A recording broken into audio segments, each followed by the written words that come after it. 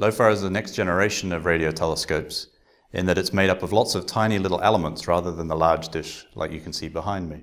These elements are combined using fast supercomputers and high-speed internet connections. LOFAR works at low radio frequencies, less than around 240 megahertz, all the way down to around about 10 megahertz. It consists of elements mainly in a core region in the Netherlands, but also distributed all throughout Europe with a station based here in the UK. We're here today at the UK LOFAR station in Chilbolton in the south of England, and today is a maintenance day on the telescope. The dish that you can see behind me is actually used for weather monitoring despite looking fairly familiar. The LOFAR station is actually what you can see behind me.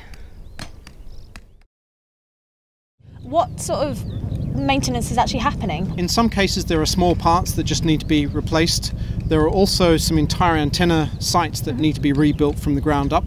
In total, there's about a day's worth of work for about 20 people, and you can see in the background and hear from the hammering behind me that they're all hard at work.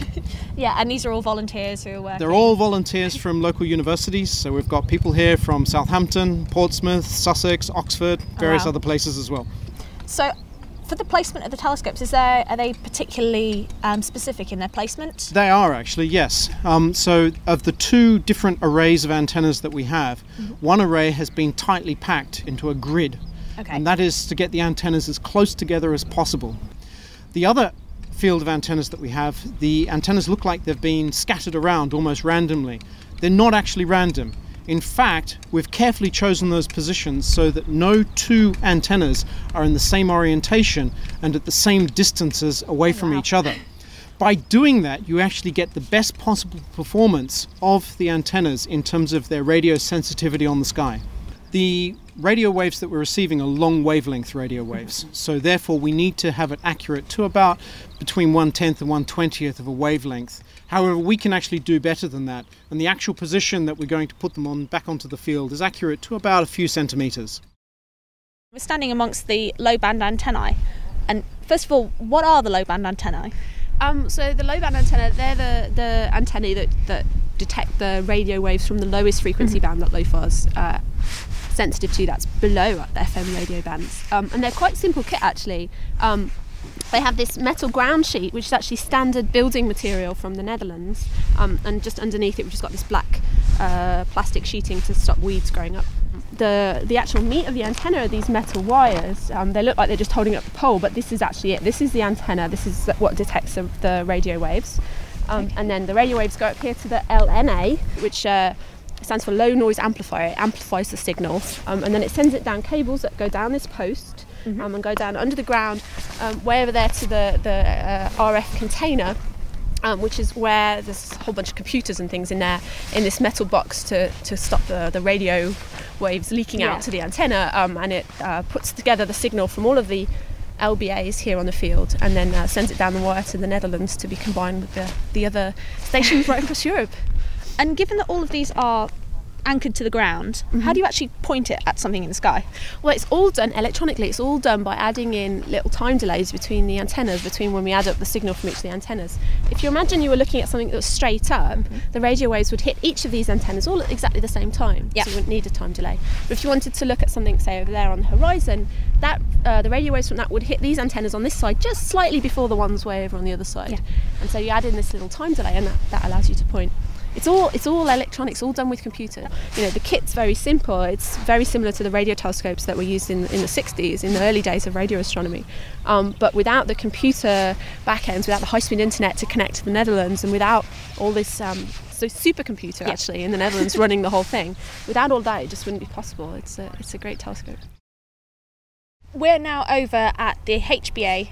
That's right. Which is, can you tell me a bit more about that? So HBA stands for high band antenna. This is detecting radio waves from above the FM frequency bands. These actually, they look a bit funny, but they're actually in some ways rather similar to the LBAs. It's just that because we're doing higher frequencies, so shorter wavelengths, the whole antenna gets shrunk down a bit. Inside of each of these black boxes is a whole lot of sort of polystyrene structure that is holding up metal antennas that also form kind of a cross. So there's actually 16 antennas in each box, Okay. although we call each one of them one antenna or one HBA. And so how do they work? And they work rather similar to the LBAs, so they've got the metal bits which detect the radio waves. There's amplifiers in there which amplify the signal and add it together from each of the 16 in the box and then from each of the 96. Again, each of these 96 has a cable that goes to the container. Yeah. And so the signal from all of those are put together and sent to the Netherlands in the container. LOFAR will study the universe from our own sun to the earliest and most distant galaxies. LOFAR has 6 key science goals: solar science, cosmic magnetism, deep sky surveys which will explore distant galaxies, the epoch of reionization looking back at the time of the first stars, and more mysterious phenomena such as ultra-high energy cosmic rays and transient sources which Dr. Ben Stappers studies. What we will do with LOFAR is to study radio pulsars and fast radio transients.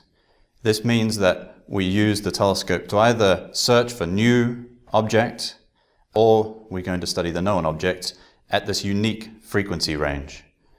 The reason why LOFAR is good for searching for new sources is that it has a very large field of view plus excellent sensitivity. In that situation, we will use the stations in the core of LOFAR, but we'll also be able to use the stations located around Europe to do very rapid observations and rapid follow-up, because they have these very large field of view, as I mentioned earlier. And listen to this.